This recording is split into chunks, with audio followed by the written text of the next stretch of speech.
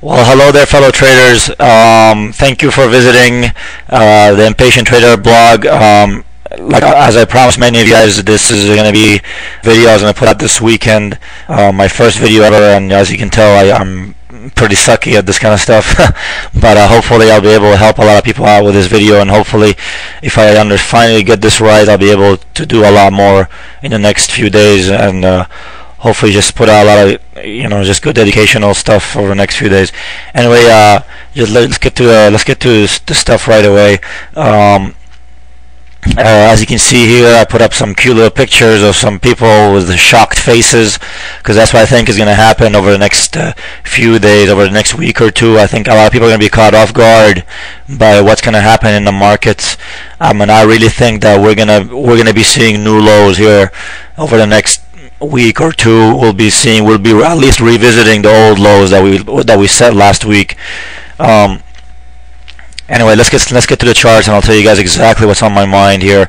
Here's the 30-minute charts of the inverse short funds on the indices.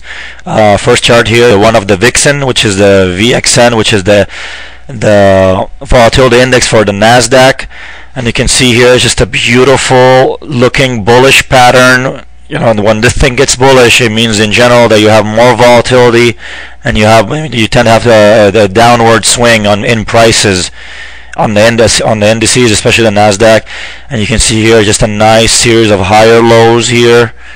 And you can see here this is setting up in a nice ascending triangle.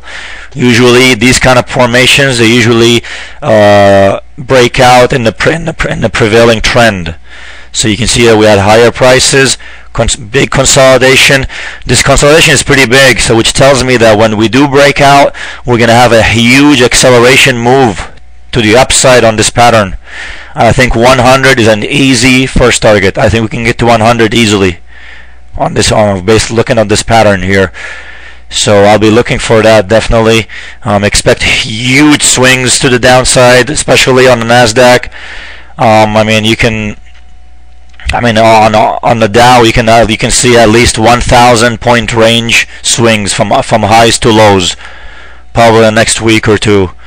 If you believe this pattern to be correct, which I personally think I should resolve higher.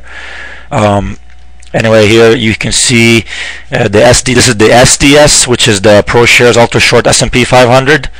And you can see here just a beautiful consolidation. You have a nice uptrend here. This is a 60-minute chart. You can see here just a nice looking symmetrical triangle. So upside breakout looks very likely next few days. Here's the DXD, which is the ultra short Dow 30 index. You can see here similar story here. Just a beautiful looking consolidation on the 60-minute chart. Maybe one more pullback could be in order here in the 80, 75, 80 range would be very nice. Would be lucky to see it here, just to get a nice entry next to near support here, with one more pullback in the morning maybe, and then upside breakout looks highly likely here. Here, same thing. This is the SKF, which is an index that I trade a lot. People who follow me on Wall Street, this is an index that I love trading. This is a 30-minute chart of this pattern, and you can see here just a beautiful looking consolidation. Maybe one more pullback here in the 130, 120 area would be fabulous. I'm not sure if we'll get it, but I'm hoping that we do in the morning, maybe Monday morning, maybe Tuesday, and then looks like an upside breakout out of this pattern looks very, very likely. So definitely going to keep an eye on this pattern next few days. One more chart here. This is the daily chart of the S&P 500, and you can see what's going on here. You can see I've been in a downtrend pretty much the whole year. And you can see here there was an acceleration of the downtrend once it broke 1150, 1100. You can see just a waterfall decline here, big red bars, accelerating volume that culminated into a climax selling action here about a week ago. And then we had that huge one-day rally, one-day wonder rally, I like to call them, one-day wonders. short squeeze, very, very typical in a bear market. Classic, just aggressive short squeezing on low volume. Typical bear market action. And then you had a big gap, and then came tumbling down. Looks like right now, to me, this looks like a bear flag formation here. Next few days, this is going to be very, very telling.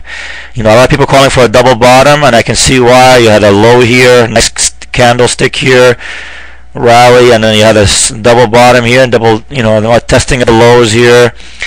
But then once again, volume, doesn't look that great, and I just have a feeling this is going to turn into a bear flag, next week, next few days for sure. It looks based on what I'm seeing right now. Anyway, this is a chart definitely going to keep. I'll be updating with you guys over the next few days.